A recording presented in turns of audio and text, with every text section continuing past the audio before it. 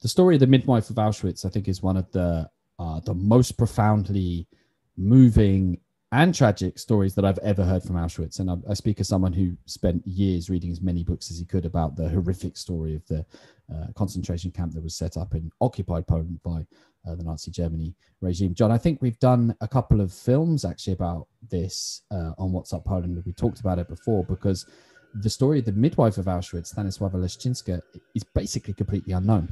Yeah, absolutely. A very, very, I don't know, sad story. I mean, like, Profoundly.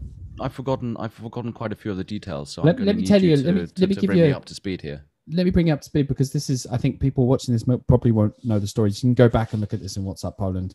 And I did a film about the Midwife of Auschwitz because it so deeply impressed me, the story. It was something I'd never heard about.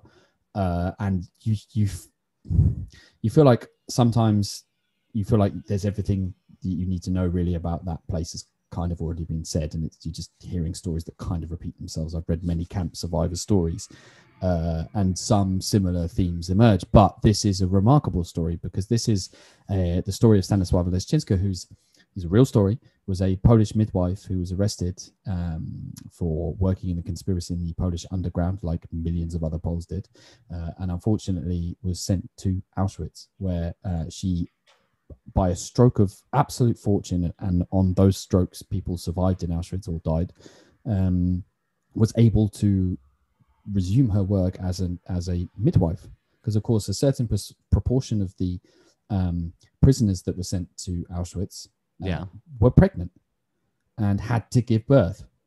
If they weren't executed for whatever reason immediately, they had to give birth.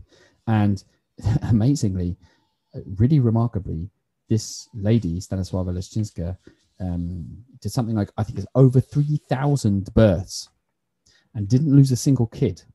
Yeah. But so tragically, because of course children had no place in this place of no future, the babies were left to die, or were cared for by their mothers who were so malnourished that, for example, they couldn't feed them. So it's there's more stories, there's more details I could give that are just so profoundly upsetting and tragic and hurtful that it's actually hard for me to even talk about them, like the fact that rats and rodents would feast on these children's bodies, and even whilst they were alive, and they were just too weak to look after themselves. So this is the kind of stuff which chills you to your core, but it's a story worth telling. And here's the news, because it turns out that it looks like, according to someone intimately involved in the story, Hollywood, so an American-based film company, might be interested in telling the story of the Midwife of Auschwitz, Stanisława Leszczyńska. And the reason why is because there's been a book and now a film that's come out, written by her great niece, whose name is Maria Stachowska. Now, guess who Maria Stachowska is, John?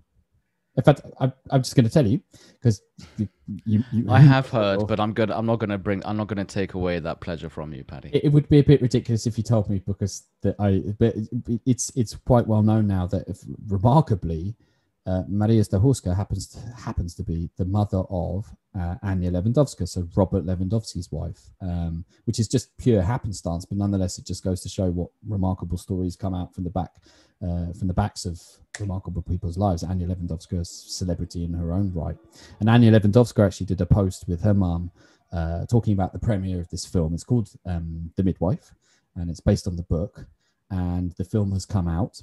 And I think we got to ask our editor Philip to release to show just a little bit of the premiere right now as I'm speaking, and it tells the stories of the children who survived, because a small number of children actually did survive, just a handful, from Auschwitz when the camp was liberated by the Red Army in those the horrific cold of January 1945.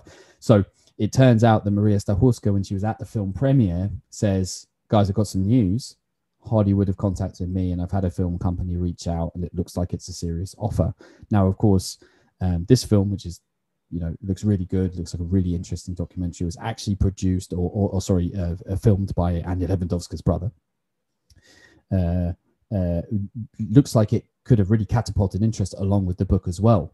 So who knows? Maybe this story is now going to go global, and Stanisława Leszczyńska will finally get probably the global recognition she deserves alongside other remarkable Auschwitz heroes, like, for example, Witold Pilecki, subject of other films we've done.